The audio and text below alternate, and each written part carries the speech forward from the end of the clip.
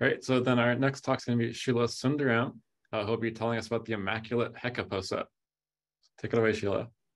Thank you. Thank you very much for this wonderful conference and for inviting me to be part of it. So I'm going to be talking about work that I did in this joint Algebraic Combinatorics Research Community Project, and my co-authors are Elizabeth Nies, Stephanie van Willigenberg, Julianne Vega, and Xiyun Wang. Okay, so the star of this talk is going to be this poset, which I reproduced here. But before I tell you all the things that I think are amazing about it, I have to tell you some background. So instead of partitions, which we've seen a lot of in this conference, I'm going to be talking mostly about compositions. So a composition is just of n, is just a sequence of positive integers that adds up to n. And the diagram is, for me, it's going to be left justified, and row 1 is going to be the bottom row. So this is what you call French notation. I like to think of it as Cartesian style. This was a huge adjustment for me a few months ago because I grew up on Ferrer's diagrams with the longest row on top. So, and I tend to be dyslexic, so this was a real challenge. Okay, so the other thing is, oh, I forgot about this annoying thing. I can't see the title of my slide because the Zoom thing is up there.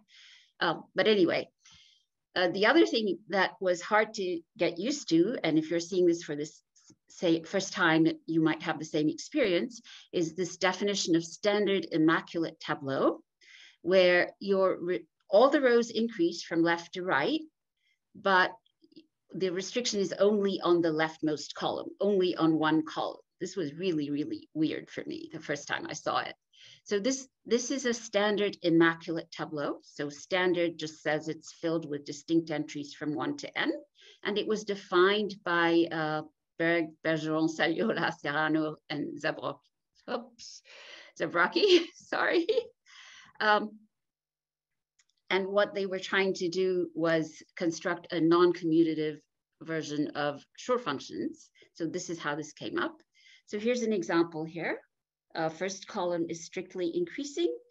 The other columns can do anything they want, but the rows always have to be increasing. Right? Okay, so just so that I can get to my poset, right, my favorite object in this talk right away, I'm going to sort of give you a very quick preview of what's coming. So one of the things we had to do was define what I'm calling the RS star descent set on these standard immaculate tableau. And so I is a descent if I plus 1 appears weakly below I. And the main point here is that this is going to define a partial order on the set of standard immaculate tableau where S precedes T if you can get T just by switching I and I plus 1. Oops, so here it is, right? Okay, so we can look at, this is the smallest example that I could actually find that was meaningful. So if you look at the standard immaculate tableau that I've drawn on the bottom, according to my definition, 3 is a descent because 4 is weakly below it, and 4 is a descent because 5 is also below it. I can switch the 4 and the 5. I can't switch the 3 and the 4 because that would produce a tableau that violates the row increasing condition. So I'm not allowed to do that.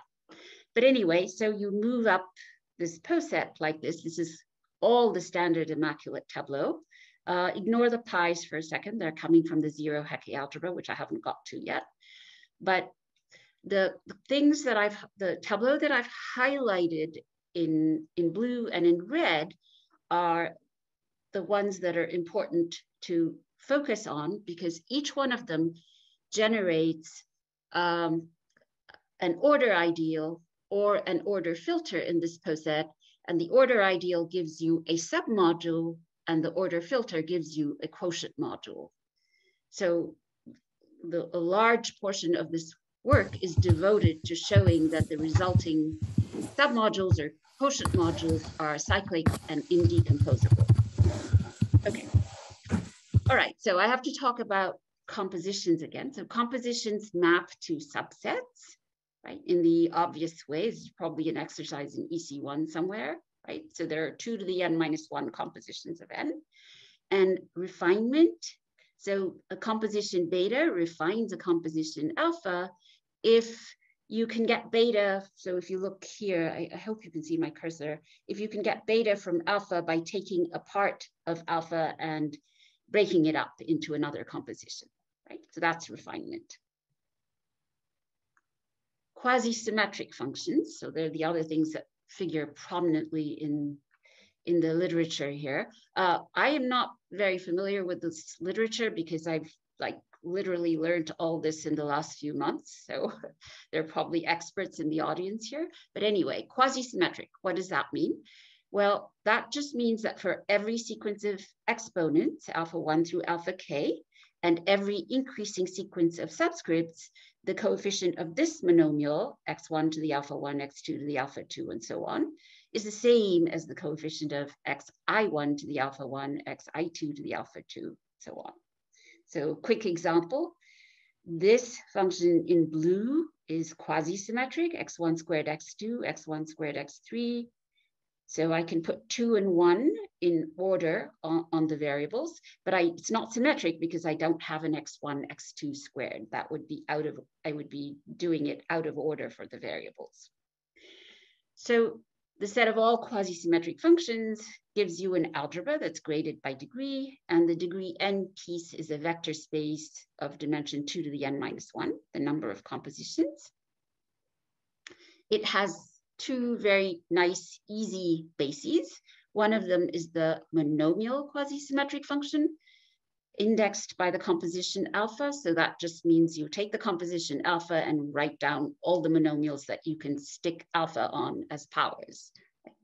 And then the second one that's more interesting because it has a representation theoretic significance is the fundamental quasi-symmetric function.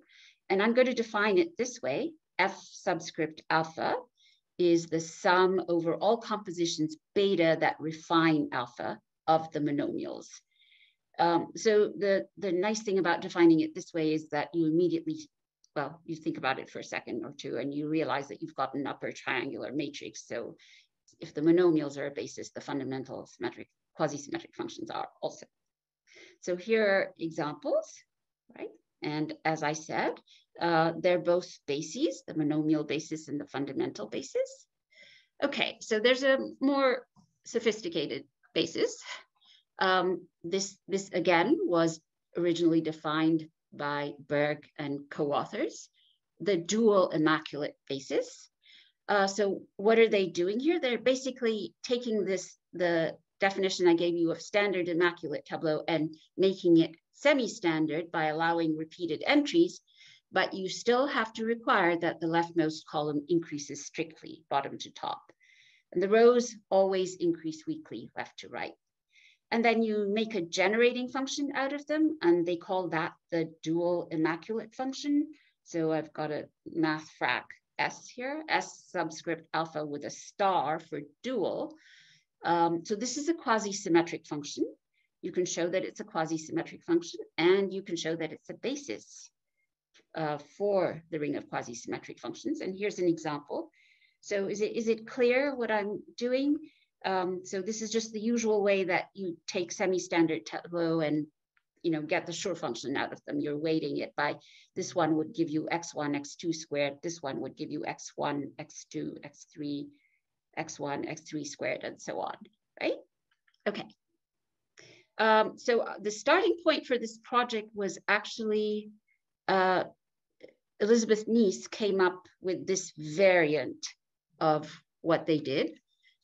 So this is the definition of row-strict immaculate tableau. So what you're doing is you're just swapping weakly increasing and strictly increasing. So now you want to require that the leftmost column increases weakly, but the rows increase strictly, right? So it's sort of like applying omega in the ring of symmetric functions, if you think about what that would do, except your restriction is only on one column.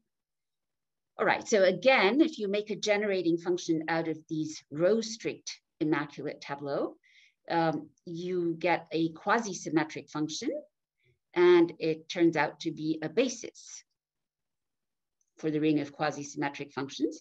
And these two are related. They're related by the involution psi on the ring of quasi-symmetric functions. So what does psi do?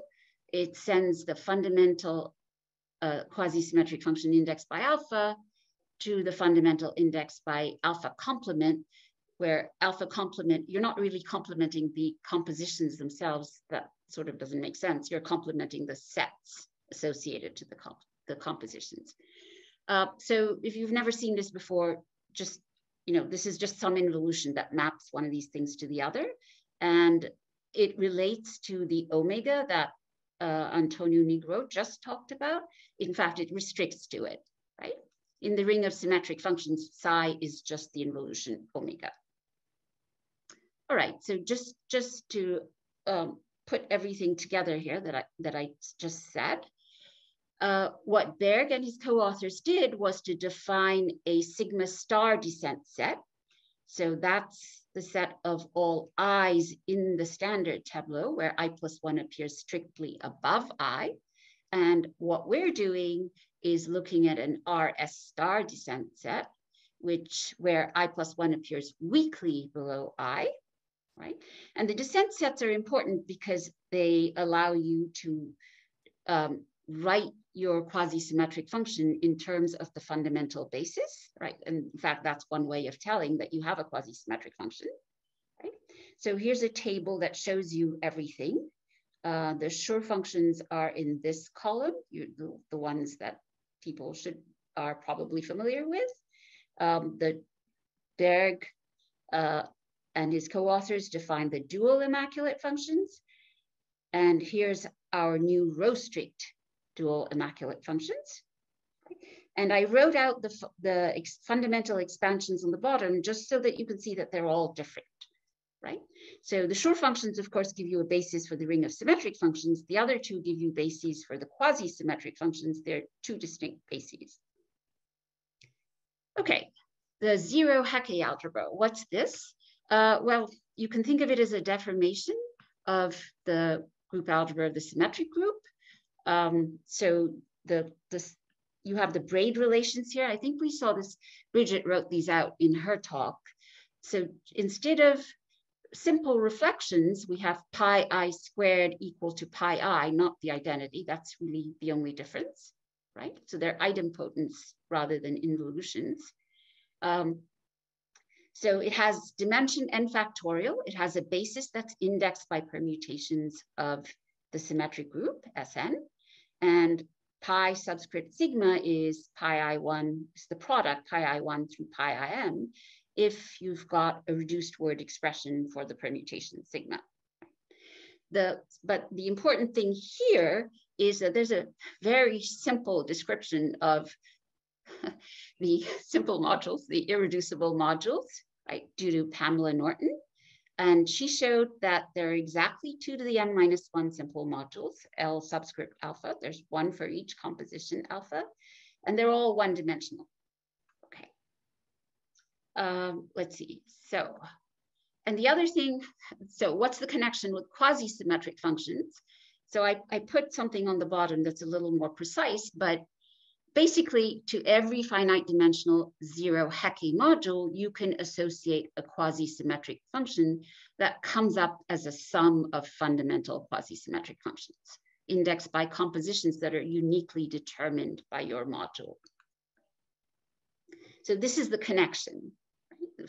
For combinatorialists, I think, again, I'm not very familiar with the history and the literature, but I think this was sort of the starting point or spark for the algebraic combinatorics community to get interested in the zero Hecke algebra.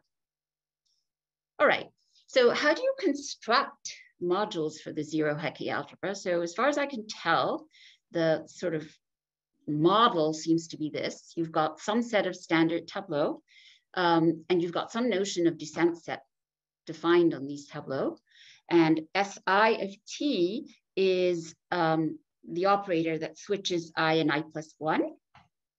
So you define the action of the generator as follows: T if I is not a descent, Si of T if I is a descent and something else happens, and 0 otherwise. So that star represents the suitable conditions that guarantee that these generators will satisfy the Hecke relations. And so you get a Hecke module whose basis has this set of standard tableau that you started with. So these happy conditions happen for the S star descent set and for the RS star descent set. Okay, so the poset, finally. So the poset is defined on the standard Immaculate tableau. And so now I have, because I have 2 descent sets, I technically have 2 order relations. But I want to, what I'm trying to show you in this slide is that, or what I'm trying to say is that they're actually both the same poset. One is basically the dual of the other. So S precedes T in the Immaculate poset if you can get, if S is equal to pi I applied to T. And in our row strict Immaculate poset, S precedes T if you can get T by applying pi I to S. The 2 actions are different. There's a technical difference between the 2 actions that is, well, it's technical. So all the details of the proofs are completely different and technical, right? So the lemma is, as I said, that these 2 relations really define the same poset. And I'm calling the one in magenta here, the Immaculate Hecke Poset. So here's a bigger example. So the arrows, let's see, maybe we can focus on this one that's right below the magenta one. So I have 3, which remember, so for me, for row strict, the descent, I is a descent if I plus 1 is below it or weakly below it. So 4 is weakly below 3, so I can apply a pi 3, which is just this, which is just the switch, right? So it goes to this one. Or I can apply pi 4 because 4 is a descent, and then I go to the magenta one, right? So there's my poset. Okay, so let's see, what did I mean to say here? All right, so there's some key technical algorithms that I'm calling straightening algorithms. So we can show that this poset is ranked, that it has a unique bottom element and a unique top element. And you can explicitly construct saturated chains from the bottom element to any tableau T and from T to the top element. So these things, the straightening algorithm that I probably don't have time to show you is important in order to show that the modules are indecomposable. Okay, I don't know how I'm doing for time, so I think I'm going to skip this slide. All right. You have some more time, Sheila, because we started about 5 minutes late. Oh, okay. All right. Thanks. So we know the size of this poset. Berg and his co-authors actually gave us a nice formula. And we also know what the rank is. So this table just shows you that they grow very fast. So the first one I showed you is the one that had rank 4. And this one that I'm going to be working on, my working example, has 24 elements in rank 8. The next one is actually a little more interesting, but it had 36 elements and I just couldn't see how to fit them all on the screen. So, okay, so here we go.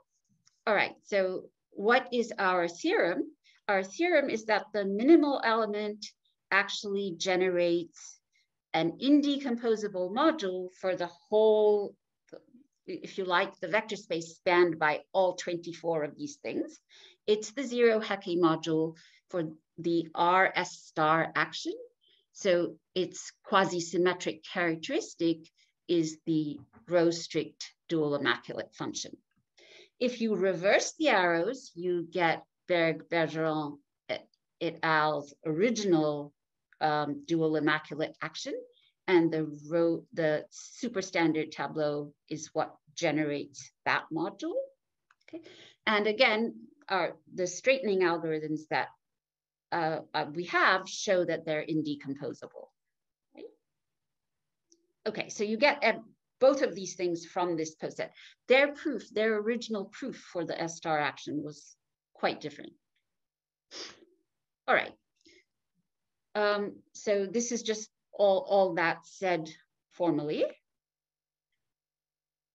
But there's more that you can tell from this poset if we look at it. So I'm going to let SET of alpha be the set of tableaux where all the columns are increasing. So now this should start to sound a little more familiar. So in particular, if my composition were a partition, that is, if my rows were decreasing from bottom to top, then it would be an actual partition. Then I'm looking at standard Young tableau, right? Okay.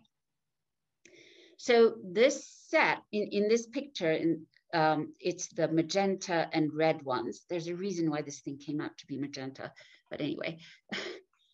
So this is the column superstandard tableau. So what do I mean by that? I'm just filling the columns left to right, bottom to right consecutively with the integers, right?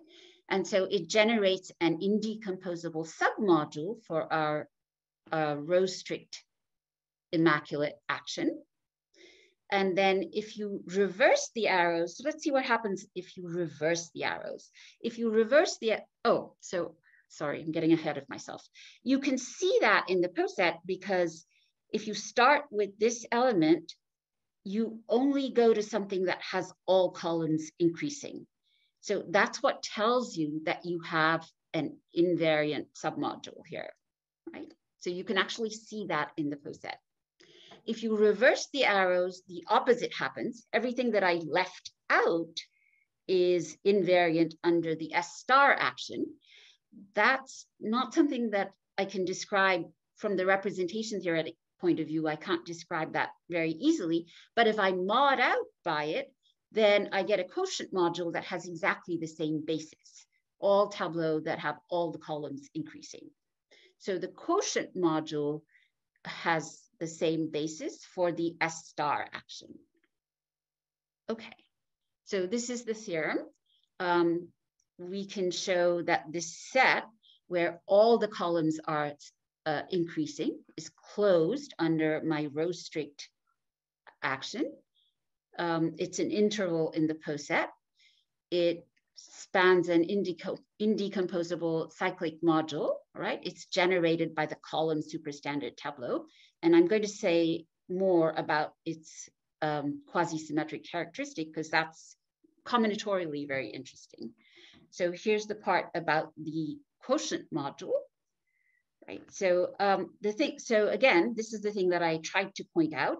If you look at what I'm calling RE subscript alpha, when alpha is a partition, it's going to coincide with the Shor function S lambda transpose, right? Because it's a partition, all your columns are strictly increasing and all your rows, all your columns are going to be weakly increasing and all your rows are going to be strictly increasing. That is the content of this slide.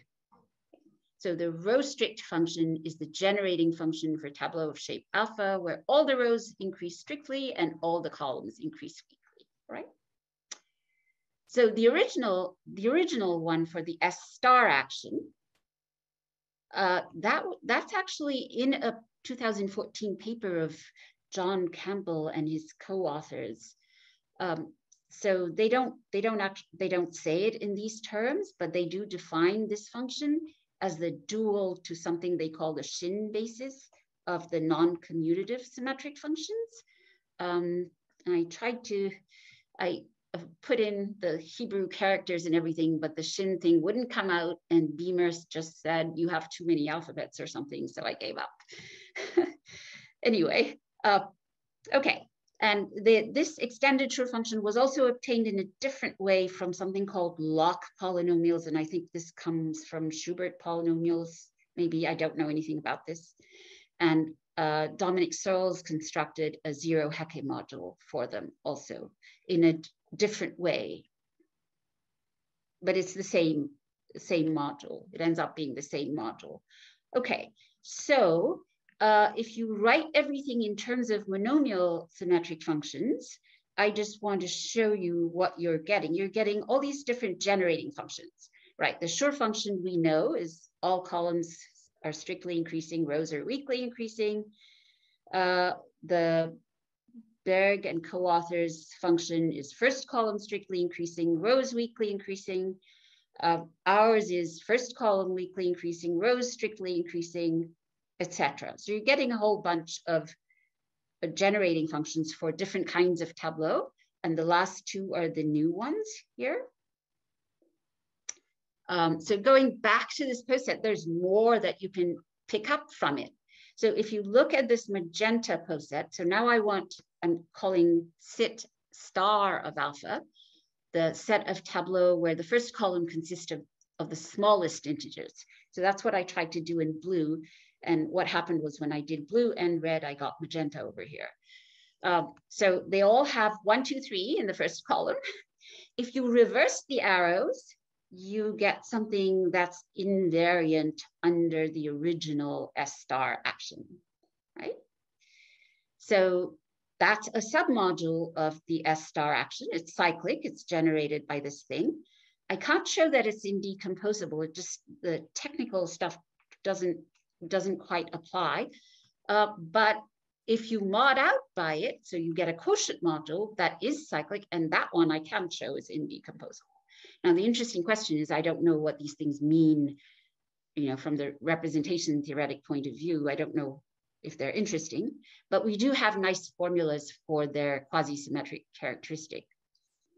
Okay, so there are 2 more descent sets that you can play this game with.